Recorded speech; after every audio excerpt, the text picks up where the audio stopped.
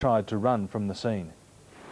SAC Detective Dave Miechel heard how diligent neighbours spoilt his alleged efforts to steal $1.3 million worth of drugs from an Oakleigh house. He was charged along with police informer Terrence Hodson after the pair broke into this property 2 years ago. At the time, it was the headquarters of an alleged drug syndicate. But a suspicious neighbour raised the alarm, ending with Miechel caught by a police dog as he climbed a back fence. Police prosecutor Chris Ryan told the court the canine Silky did what he was trained to do. He sank his fangs into the leg of Detective Senior Constable Dave Miechel. The break-in was videoed on a police surveillance camera perched in a neighbouring house.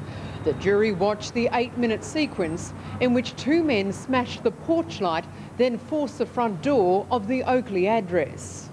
The case continues and the prosecution says there'll be more from other neighbours who saw the men lurking around the house moments before the theft and who found the detective's beanie and gloves along with bags of drugs dropped over a nearby back fence.